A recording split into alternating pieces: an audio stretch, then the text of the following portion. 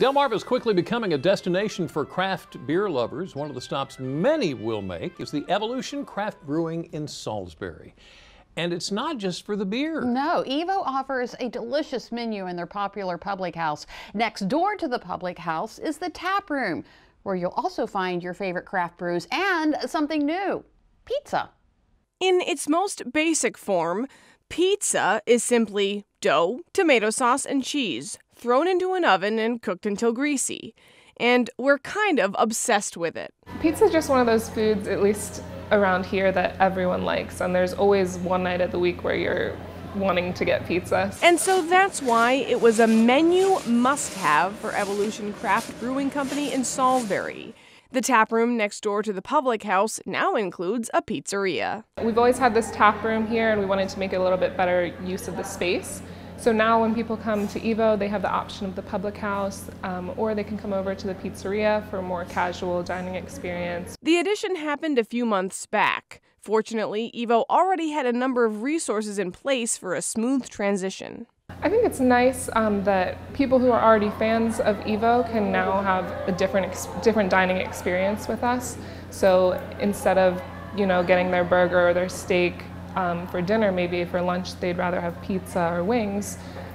If they want to watch the game, we have more TVs in here, so it's just a different experience. Pizzas come in small and large sizes. You can build your own or try one of the chef's specialties. One of the most popular ones has been the Havana pizza. It actually has pickles on it, which a lot of people are up in the air if they would like that, but it has had great reviews so far. Have any of you guys ever tried a pizza with pickles on it? I definitely haven't, but there's a first time for everything, so here goes. Get some wings on the side while you're at it, or try their loaded fries. Game day heaven, am I right? Wash it down with the brew that suits your fancy.